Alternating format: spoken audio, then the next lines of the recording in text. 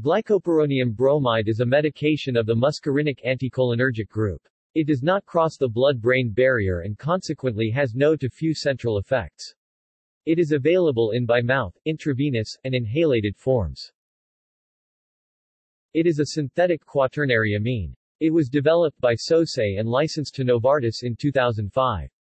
The cation, which is the active moiety, is called glycopyrronium or glycopyrrolate, USAN.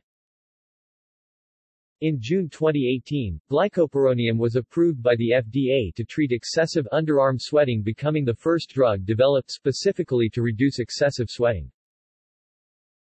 Medical uses.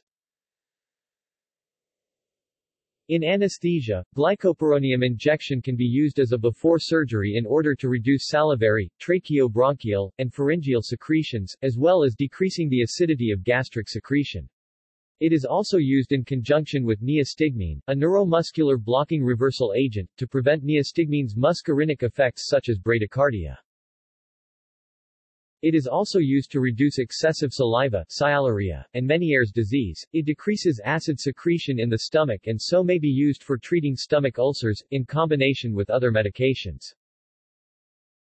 It has been used topically and orally to treat hyperhidrosis, in particular, gustatory hyperhidrosis. In inhalable form it is used to treat chronic obstructive pulmonary disease, COPD. Doses for inhalation are much lower than oral ones, so that swallowing a dose will not have an effect. Side effects.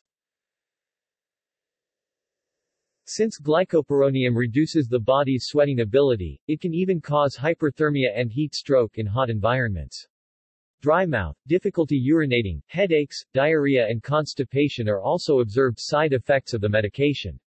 The medication also induces drowsiness or blurred vision, an effect exacerbated by the consumption of alcohol. Pharmacology. Mechanism of action. Glycopyrronium blocks muscarinic receptors, thus inhibiting cholinergic transmission. Pharmacokinetics. Glycopyrronium bromide affects the gastrointestinal tracts, liver and kidney but has a very limited effect on the brain and the central nervous system.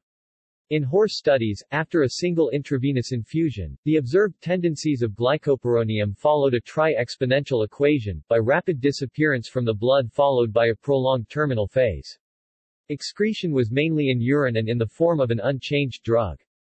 Glycopyrronium has a relatively slow diffusion rate, and in a standard comparison to atropine, is more resistant to penetration through the blood-brain barrier and placenta.